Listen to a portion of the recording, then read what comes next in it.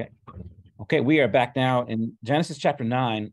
Where we left off last time was the flood's over, and Noah and the animals emerged from the ark, and he offers sacrifices, and that's kind of where we left off last time. And now we begin chapter 9. I want you to, it's going to sound familiar as we go through it, but as we read it, I want you to just to make note in your mind here of some differences with the accounts that we've heard before that is similar in language, but there's some extra things here that weren't there before. So let's take a look at Genesis 9, 1 to 7. And Claudette, would you read that for us? Can you see that? Is that large enough? Yeah, I can see it. Yeah. And God blessed Noah and his sons and said to them, "Be fruitful and multiply and fill the earth. The fear of you and the dread of you shall be upon every beast of the earth, and upon every bird of the heavens, upon everything that creeps on the ground, and all the fish of the sea. Into your hand they are delivered. Every moving thing that lives shall be food for you. And as I give you the green plants, I give you everything. But you shall not eat flesh with its life, that is, its blood. And for your lifeblood, I will require a reckoning. From every beast, I will require it, and from man. From his fellow man, I will require a reckoning for the life of man. Whoever sheds the blood of man, by man shall his blood be shed. For God made man in his own image, and you shall be fruitful and multiply, increasing greatly on the earth, and multiply in it." Okay, you'll notice this section begins and ends with the same phrase that we've heard before, and that is that God gives the command to Noah. God blesses Noah and his sons and says what to them? Be fruitful and multiply and fill the earth. Fruitful and multiply and fill the earth. It's exactly what he said back in Genesis 1, correct? He creates man in his image, and you'll notice that also comes up again. This is a callback to Genesis 1. Is it 26? Well, that was Genesis 1. I don't have it in front of me. Is it like 26 or so on that area? Why can I find it? Gotta get my Bible ready here. Hang on a second. Genesis 28. 1. Verse 28. Yeah, 26 to 28. Actually, it goes, yeah. Oh, yeah. Okay. Yeah, that's it. So Genesis 1, 26 to 28 is where he in that creation mandate, if you remember, he creates man in his own image, male and female, and he blesses them and tells them to be fruitful and multiply, and he gives them dominion over all the earth. So let's do a little comparison here. Let's try it that way. The creation mandate is we have God. Let me pull this up here. All right, so we had God creates man and woman in his image, and God gives them dominion, and he blesses them, and God commands them to be fruitful and multiply and fill the earth, right? Fill the earth. Okay, that was the creation mandate in Genesis 1, 26 to 28. Now, in this passage here, it has echoes of that. You have, we'll call this let's call this the first creation mandate. This is sort of now our second go at creation. All right, and what does he say here? He has some things in here that are a little different. Actually, does he mention? I think he mentioned, yes. Actually, if we add further to that, let's take it down to 31. Do you remember what God said about food in the creation mandate too? in Genesis 1? Remember going back there? It says, Yeah, we were all vegetarian. yeah, he said, every tree with its seed is fruit, right? So it's like God gives the trees the fruits and the for food. Okay. So that's the first creation mandate. Now the second creation mandate we see here, and notice the difference. This is Genesis 9, 1-7.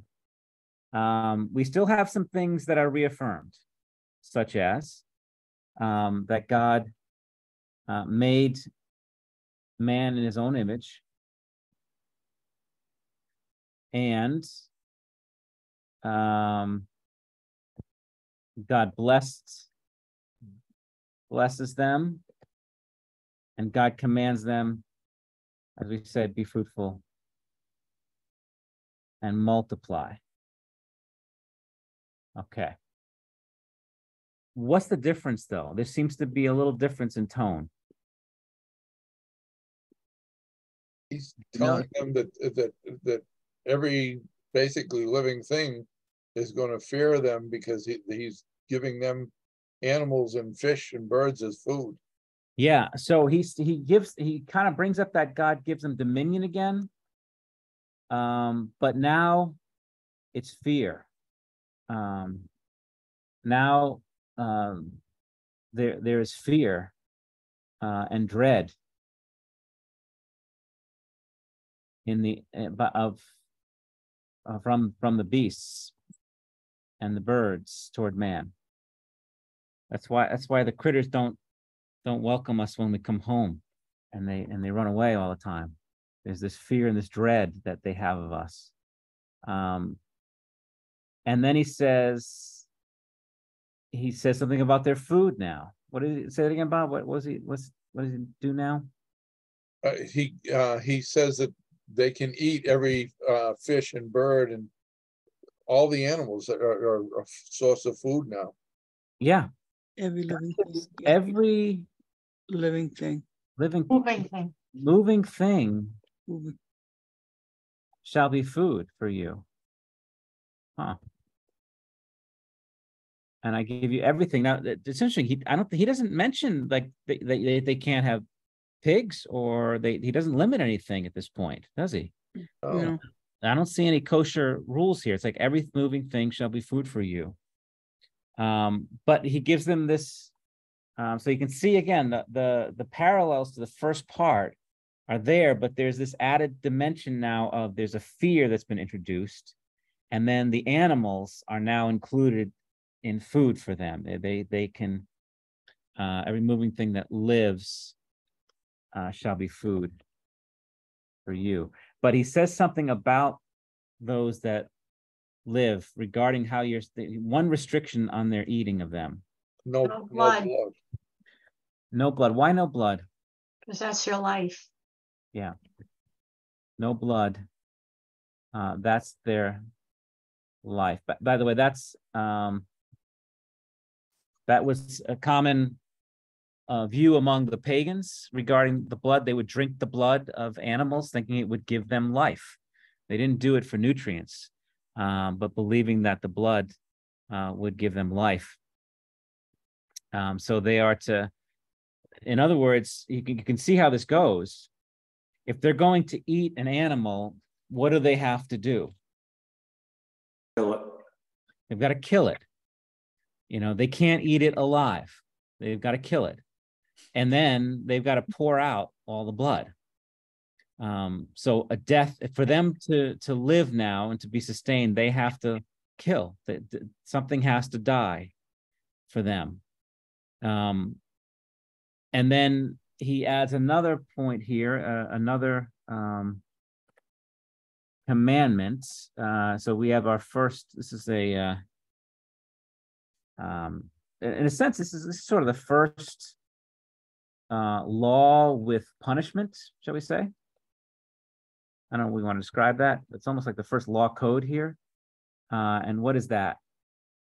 Whoever sheds the blood of man, by man shall his blood be shed. Yeah. So this is talking about capital punishment. So whoever sheds the blood of man shall be basically put to death by man. But in other words, this is capital punishment. And if you know how they did it back then? What was the? You would have to carry around the dead body strapped to you until it rotted. Did they really? Yeah, you never heard that? No, I never heard that. One in antiquity, I don't know which culture it was, but if you murdered someone, they would strap the dead body to you, and you had to carry it around forever until it decomposed completely. Oh, that's horrifying. Yeah, it is. Yeah. I'm surprised you heard that. Yeah, I never heard that. That's not in the Bible. No. It was a cultural thing. Really? I'm not saying it was the Jews, but some culture did that. I remember reading it. Huh. That's very interesting. But in the scriptures, how did they enforce this rule? Do you know the process of what they did? Of how they administered that? They didn't have electric chairs or. Well, they stone people. They would stone them. They take them out of the camp, right? Or is that before? Was that after this? So back in the day, they didn't have prisons like we have. Someone committed murder. There was an avenger of blood. It was called. A close family member or someone who was sort of their avenger. If that person was murdered, they would then have the right to go and hunt them down and kill them, kind of like vigilantes, kind of like a dead or alive kind of thing. And if the person was innocent, or maybe there was a mistake and wanted to stand trial, he would flee to a city of refuge, and there he could receive a fair trial. If he was guilty, he often would just try to run away and escape the law, and that man could kill him anywhere outside of a city of refuge. So it sounds a little barbaric, but it was actually a bit of an order to it. It was and it kind of maintained, because typically what happens back in those days is that if someone from another tribe killed someone in my family, then we would go and kill everybody over there. It would be the vengeance would escalate as it would go forward, and this kind of kept it controlled. But yeah, so here's this from the very beginning, and you notice, I mean, it's really interesting. Why the difference? Why is this so much bloodier than the first creation mandate?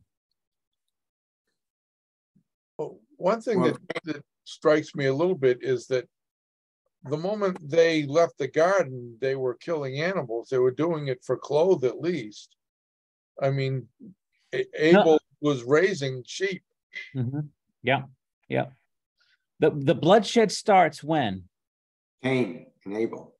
Yeah, Cain and Abel, or even before that, when God kills the sheep and kills them.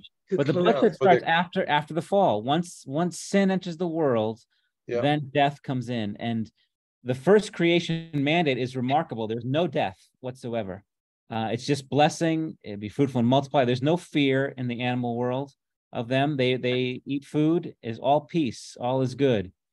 But once sin enters, it becomes fear and violence, and bloodshed enters the picture now. Shedding the blood for food and for clothing, and for sacrifices for sin. And it's almost like every time they eat now, it's a constant reminder of their sin. You know, and when you think about it, it's like, you know, we're spared that today because we just pick up beef and pork and chicken in the supermarket. But that's not how it's been for the first thousands of years. It was, if you wanted to eat some meat, you've got to kill an animal. I mean, that's a pretty intense experience to eat. But it's a constant reminder of the curse of this world, a constant reminder of the sin that has entered in. And this need that, you know, God, in giving Noah a second chance here and giving the world a second chance, has not yet solved the problem. We are still a world that desperately needs to be redeemed. I always found it interesting. My father did not want to eat chicken because he grew up on a poultry farm. Yeah. he saw what happens, right? He saw how, yeah. He had to do it a lot. Yeah. It's like, and we don't want to talk about things like hot dogs and the kind of in that process. Please, that's what I had for lunch. Yeah. So the first creation mandate was pre-fall. Yeah. Yeah. Mm. So this is so really the so this is we'll call it here. Let me put it up here. Yeah, this is before the fall. All is good. There's no need for anything to die. You know, you mentioned it's a reminder of this, and I find that very interesting because later on in the scriptures, it'll talk about the sacrificial system forever reminds them of their sin. So that must be a theme. Yeah, yeah.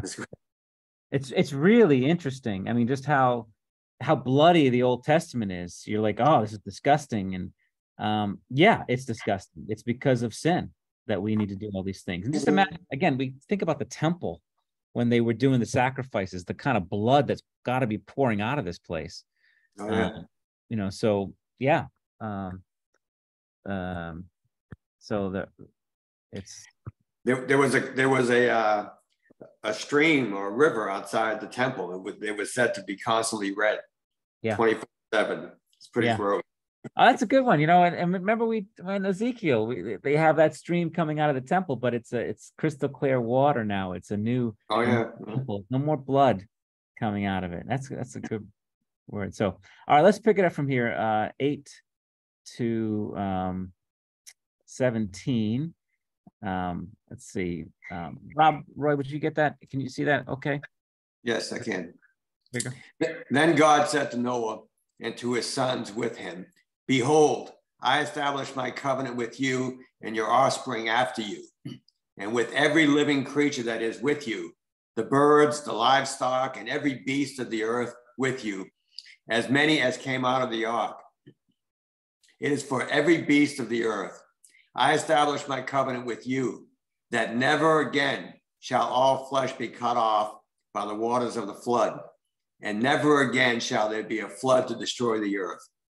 And God said, this is the sign of the covenant that I make between me and you and every living creature that is with you for all future generations. I have set my bow in the cloud, and it shall be a sign of the covenant between me and the earth. When I bring clouds over the earth and the bow is seen in the clouds, I will remember my covenant that is between you and every living creature of all flesh. And the water shall never again become a flood to destroy all flesh. When the bow is in the clouds, I will see it and remember the everlasting covenant between God and every living creature of all flesh that is on the earth. And God said to Noah, this is the sign of the covenant that I have established between me and all flesh that is on the earth. Okay. All right. So now we have the covenant here. Mm. So this is the covenant now that he says it to Noah, but who are the parties in this covenant? Everything that was, every animal, every person that was alive at that time. Yeah. It's a covenant. It's God's covenant with. He says with not just with Noah and his offspring. Everything on the ark. Yeah, and every living creature with you. Basically, as many as came out of the ark, the creature on that ark. Every beast of the field, all the birds, and that's really like every land animal, including ourselves, can trace our lineage back to the ark. We were on that boat with Noah. Every one of us here came from Noah. Our animals, our dogs came from the dogs that were on the ark. Our cats the same, and every creature you see that's of this land can trace if they had genealogies for animals, they could trace it back to the ark. So he makes this promise now to this new, all the creatures coming off the ark. And what is the Tell me about what does he say to them? Is there, what is the covenant? He won't destroy them again with a total flood. Mm. Yeah. So he makes this promise. Pull up here. Thanks.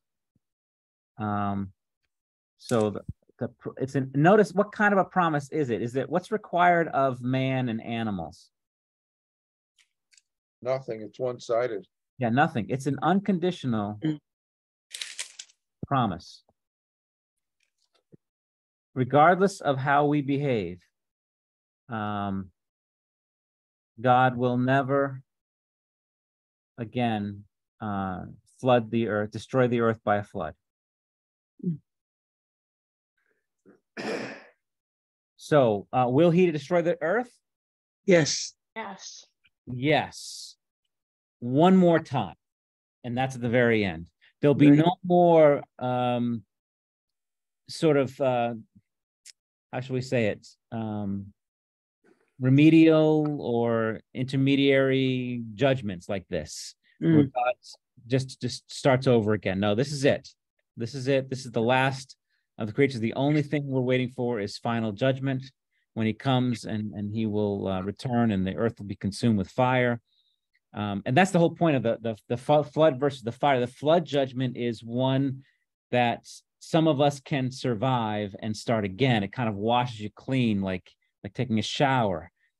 The fire judgment is one of a permanent removal of all the impurities. It's comes to a very end. If he had sent the fire judgment in the days of Noah, all would perish. There would be nothing left. He saves that for after his work of redemption.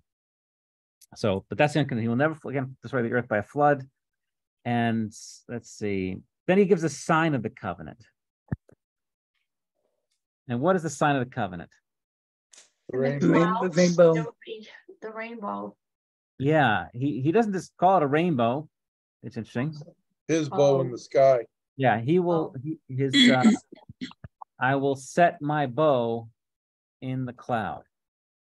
He doesn't call it a rainbow here. We know it is a rainbow, but it doesn't call it a rainbow.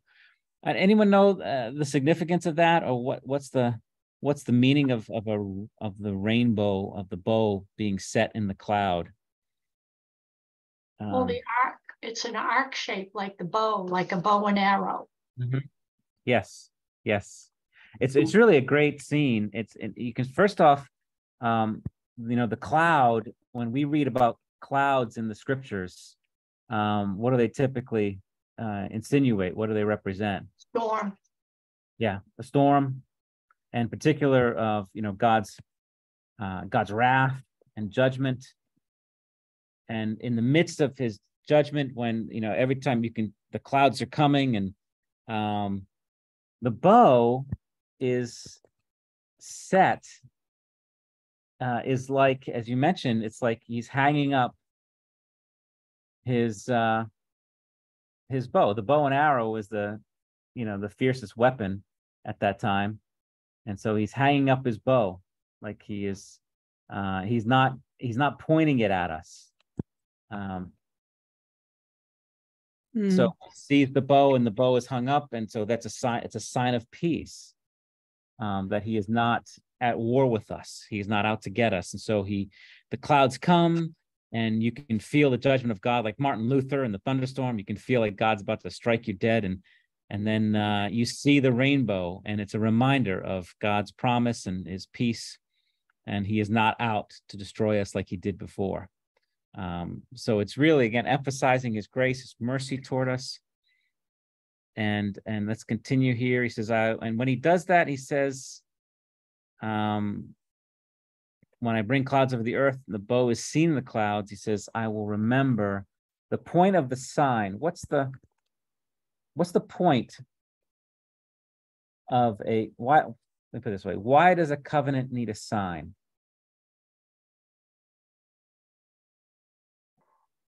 I don't know, to remind us.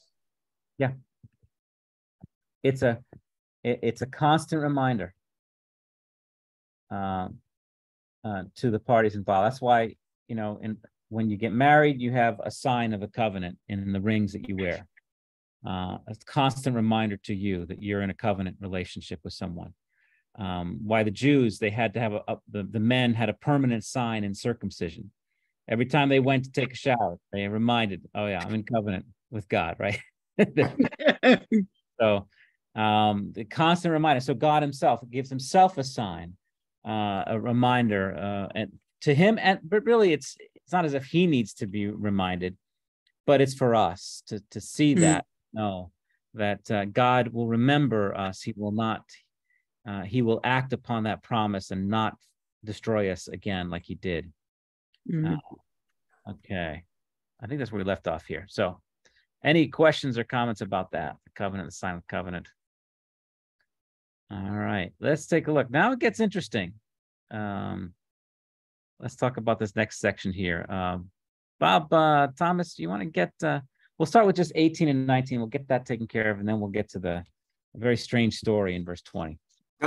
Just before we move on, don't you find that I can't make a relationship or address it, but I just find it amazing that our current culture has a totally different thing on the rainbow. They've appropriated that, and I'm trying to think, make some, amazing comment. I can't even think of an amazing comment. I'm just sitting there, shocked. Yeah, they did it. Yeah, they do it for. Yeah. The irony of it is, it's a wicked perversion of something. God's sign of peace and grace, and it becomes a sign of pride. It's and rebelliousness. Yeah, rebellion. So if that's the sign of the covenant, I guess you could say it's, for lack of a better term, it's almost flipping off the sign of the covenant in a sense. To use a crude word, but I mean, it's total rebellion. Yeah.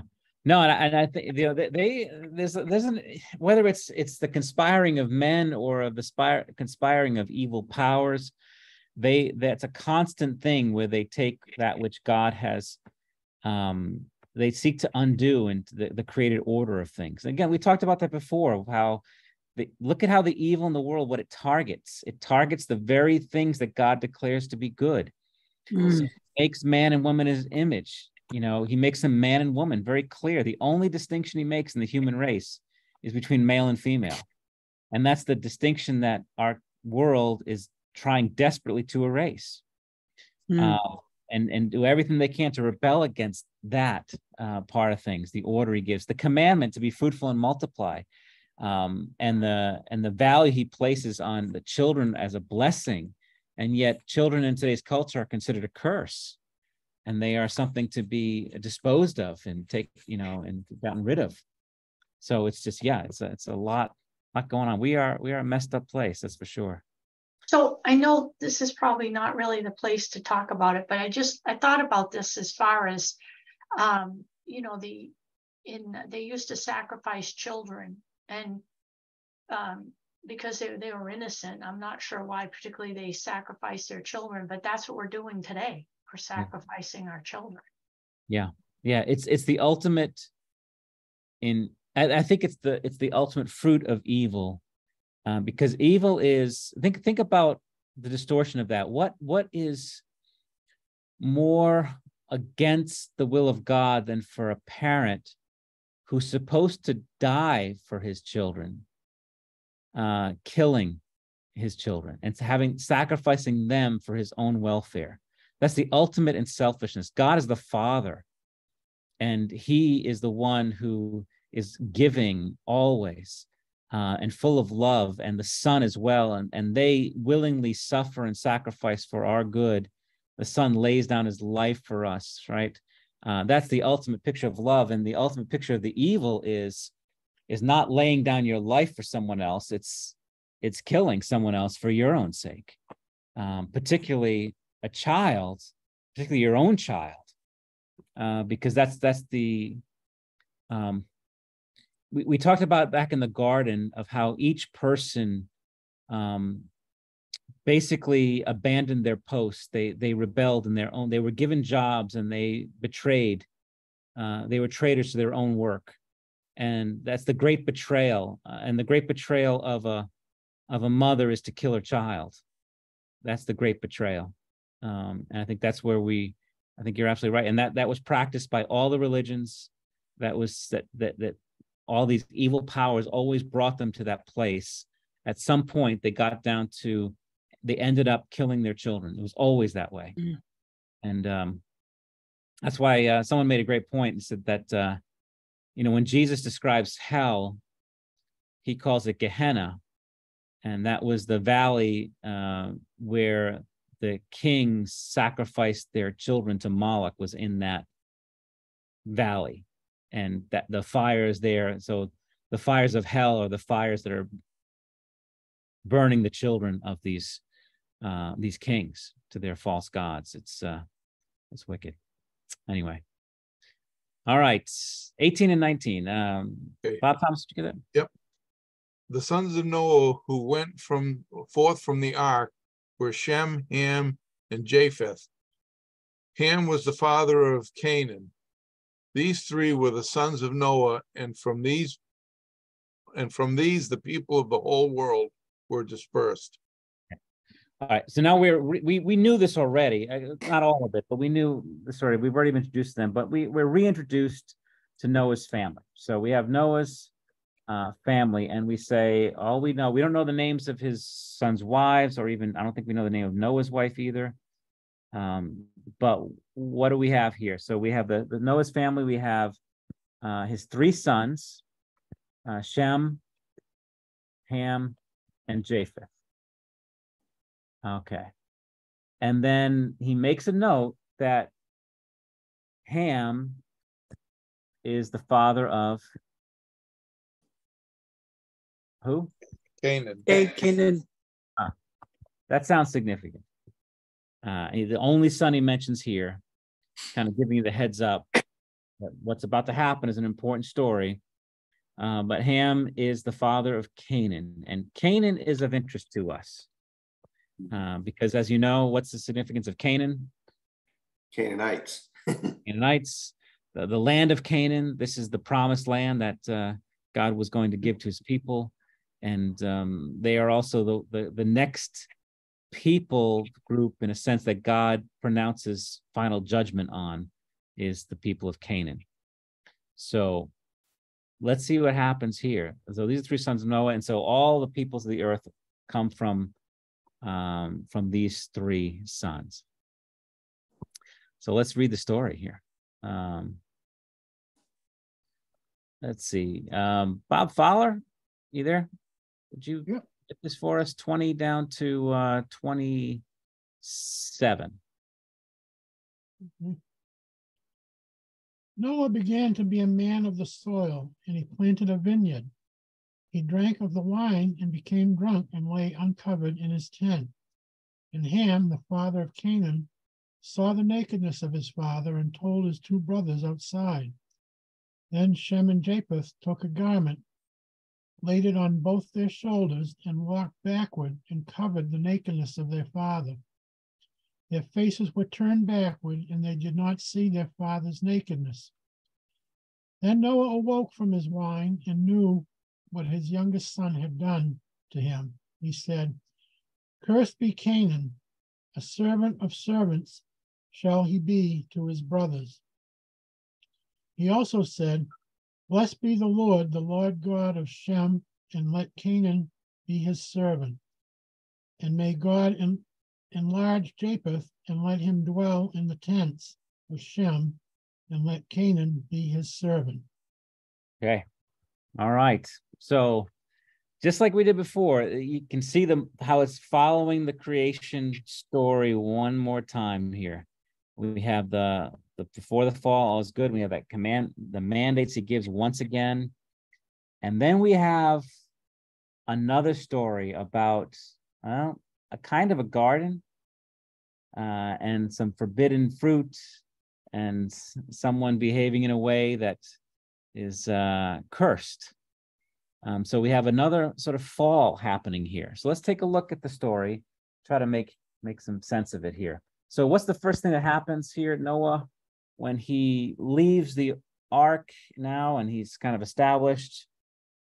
What does he do now? Grew grapes and made wine. Yeah, he plants a vineyard,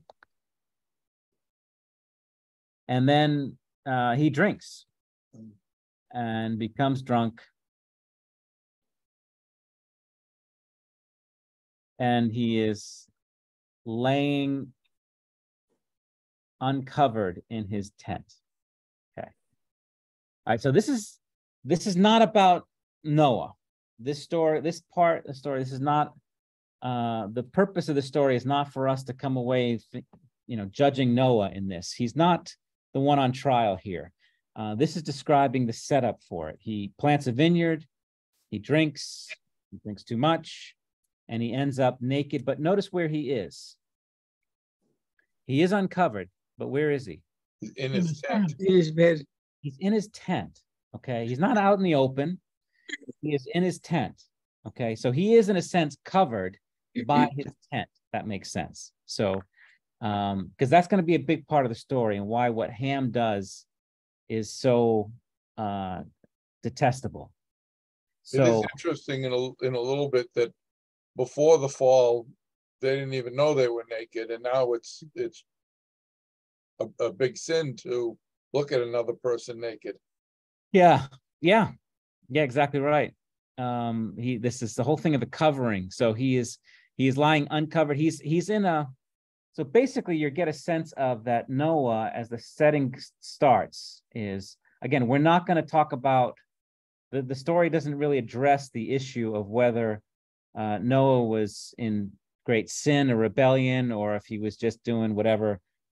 I don't think this story is really not about him, and you really need to try to. It's really giving us the setup for what's about to happen. But the point is that Noah is exposed and vulnerable. He doesn't even know where he is at this point. So he's exposed and he's vulnerable at this point. Ham now enters the scene. And notice they keep referring to him, Ham, the father of Canaan. Because the curse is going to be toward Canaan. We'll talk about that, why that would be in a minute. But Ham, the father of Canaan, what happens here? He's basically ridiculing his father. And he looks at his other two brothers and come look at the old man, he's making a fool of himself. Yeah, he does two things that we don't know. Some people have said that Ham did some really horrible, sexual things with his dad. There's nothing in the text to suggest that. It just says there are two things that he does. What's the first thing it says he does? Well, he went into the tent. Yeah. He sees the nakedness of his father. He goes into the tent. He doesn't, the tent is covering him at this point. Mm-hmm. And he chooses to see the nakedness of his father and to look upon it. And then worse, what does he do? He tells his brothers. Yeah, he tells his brothers.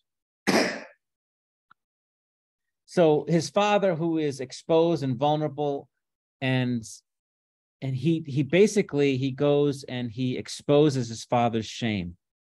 Really, this is the I want to present it this way, that Ham is doing the devil's work. What is the devil? What is he called? If you remember in Revelation, the accuser. He's the accuser of the brethren, right? This is what he does. Is he exposes and ridicules and accuses, and he puts us to shame. It's what he was his whole scheme in the garden was to get Adam and Eve to fall and to rebel and to be exposed like that, be put to shame. He delights in this. Is the devil's work. The devil wasn't in the wine. The devil was in the accuser, in Ham here. You can blame Noah's own lustful or indulgent heart for drinking the wine, but the devil comes to Ham and seeks to destroy his father's reputation and to accuse and put him to shame. That's how he moves. So what happens next now?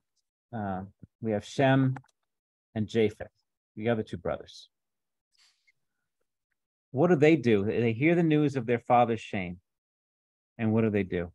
And cover it. Yeah. Notice what they do. They back in so they don't see him. Yeah, they lay a garment on their shoulders. They walk backwards. So they, instead of looking upon the nakedness of their father, they avert their eyes. They look away from their father's nakedness. They refuse to look upon it. And then they cover their father's shame. And so you could say that Shem and Japheth, who does that? Who is the one who covers people's shame? They loved him. Yeah. Yeah. And who is it? Where have we seen this before? Where we have the devil coming and exposing Adam and Eve. Who was it then that comes and covers them? God covered them. Yeah. Shem and Japheth, they're doing the Lord's work. Covering the shame. It's really a beautiful scene, just the way that it's done. It's so poetic as they come in, and the way that they do this so tenderly and carefully. The love that they have for their father, and really you come away from the story and you're like, if you don't understand why Ham is so wretched and why Shem and Japheth are so righteous, you don't understand the gospel. You have no idea what God is about. Because the self-righteous one comes in there and sees nothing wrong with Ham, because he stands in judgment over his father, who is this wretched, pathetic old man, disgraceful, and he comes and does his self-righteous work of exposing him. But that's not the gospel. That's not how the Lord is.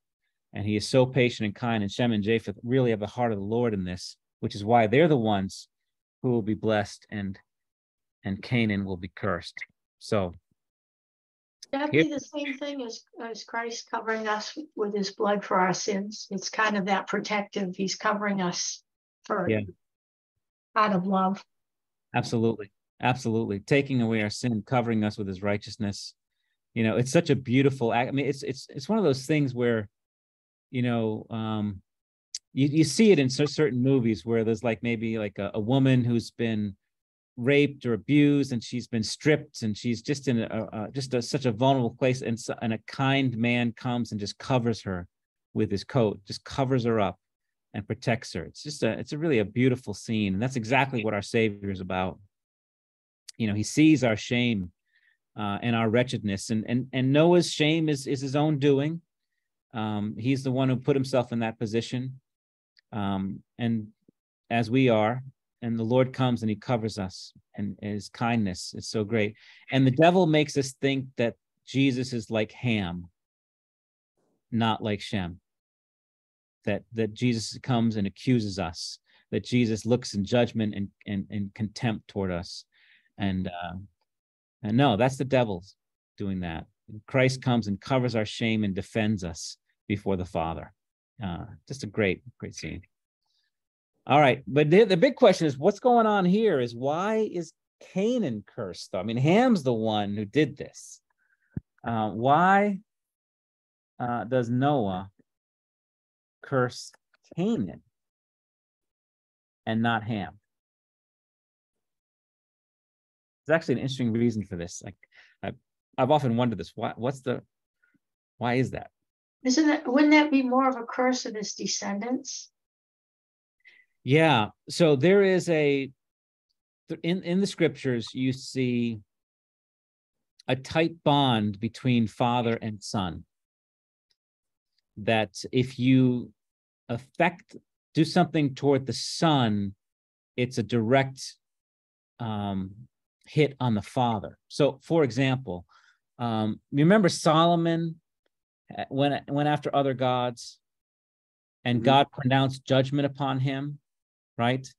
And his judgment was going to be that the kingdom was going to be taken from him, correct? You remember this? And split. But it wouldn't be taken during his lifetime. It would happen during his son's lifetime.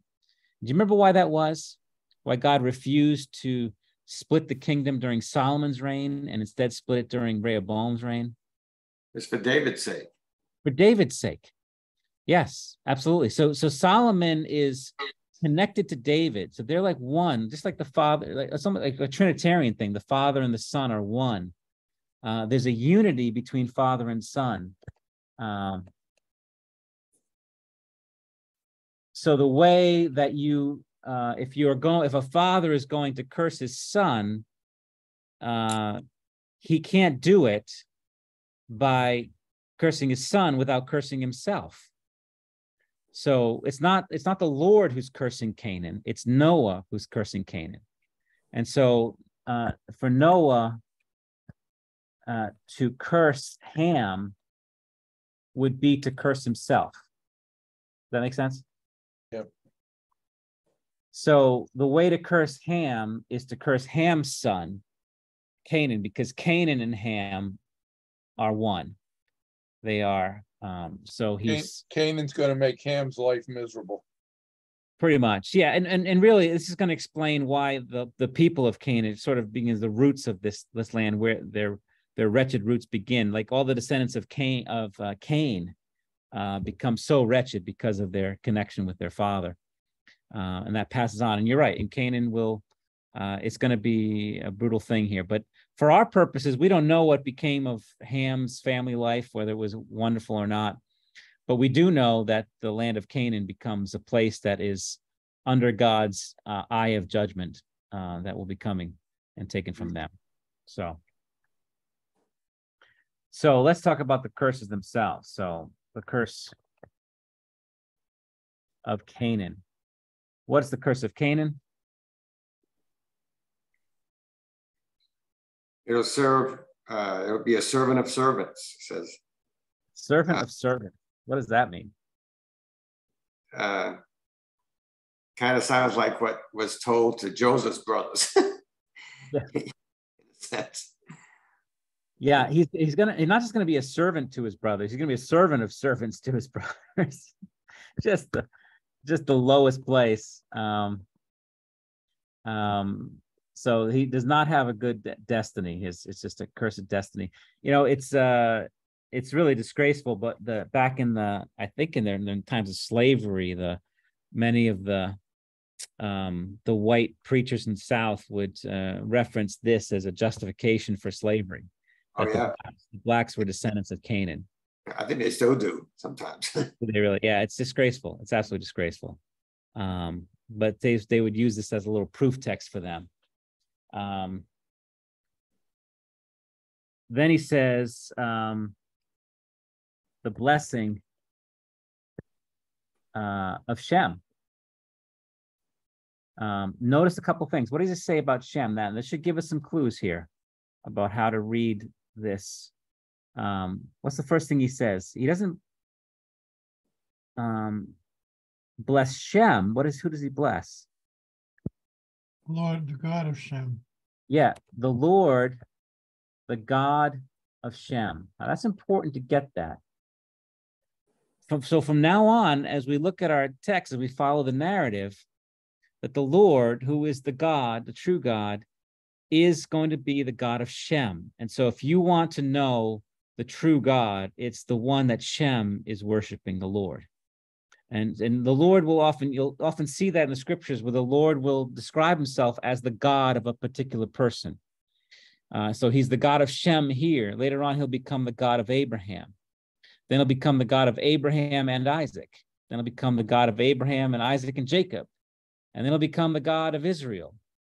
And in the New Testament, how is he referred to? Blessed be the Lord, blessed be the God and Father of our Lord Jesus Christ. So he's going to be the God of our Lord Jesus Christ. So that's the how he attach himself to a physical human being here, identify himself, and that's typical of many religions. Even in Islam, they identify Allah as Muhammad is his prophet. It's Allah is the true God is Allah, the one that Muhammad is talking about. And so the Bible says, no, it's the true God is the Lord, who Shem knows him. And later on, Abraham, Isaac, and Jacob will know him, and so forth. So Shem was the father of the Israelites. Yeah, Shem that's where you get the term Semitic, anti-Semitic, comes from Shem. So anyone who is, that's why you have different names for the Israelites. Sometimes they're called Semites, they're from Shem, or Hebrews, they descend from Eber, or Israel, obviously they descend from Israel. So you have different names for them.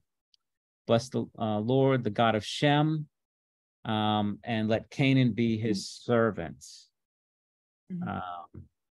God used the Israelites to wipe out the Canaanites with the promise of giving the Israelites that land, but they had, in order to do that, they had to wipe out the Canaanites. And they didn't. They though, didn't. Oh, that was but they did take them as slaves and such like that. He gives them possession to them. So that's going to sort of prophesy what's to come, of how this narrative is going to play out. We'll see more of that. And then he gives the blessing to Japheth. And that is what? Dwell in the tents of Shem. Okay. Let Canaan be his servant. Of Shem, and Canaan will be his servant. Interesting. So those of Japheth, who I think are most of us would be from Japheth, if I'm not mistaken. Yeah, because that's what they typically say is where you get the European people with Japheth. Yeah. So so the Lord will come to Shem. That's where he's going to dwell, and the other nations, all the nations will be coming into the tents of Shem. They're going to come. It's again prophesying that this faith, it's going to begin with Shem, but it's going to all the nations, as we'll see. And even Canaan will be sort of in the tents of Shem as a servant, and we'll have certain Canaanites who will become be saved. And who's the most famous Canaanite that gets saved? Remember, who's in the line of Messiah? Is it Rahab? Yeah, Rahab from Jericho. She would have been one of the Canaanite people. In Jesus' time too, there's some mention of Canaanite women that he saves. And all right, so then after the flood, Noah lives. This is the end of Noah. Lived 350 years, and all the days of Noah were 950 years, and he died. Okay, so Noah lives 50 more years, and dies in 950 years. That's where we end. You get now instead of Noah. Oh, thank you. There we go. All right. I think that'll take care of chapter 9. Chapter 10 will be sort of I think reading through the list of the nations and descendants. We'll get to that, and then hopefully the Tower of Babel next time. So any comments, last minute questions, or before we go? No, that's good. Yeah, I was looking back at chapter 8, and I was looking at the length of time it took for the waters to recede. And considering it only rained 40 days and 40 nights, it took a very long time for that water to recede. It was 150 days before the rain stopped.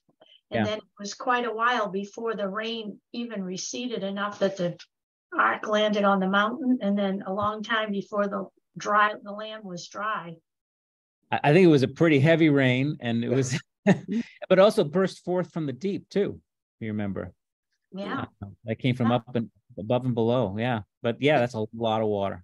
Yeah. In today's times, if you're Jewish, does that means that you're of the faith as opposed to where you came from? So if as far as the names of genealogies go, you would say if you're a Jew, you are from the nation of Judah. Okay.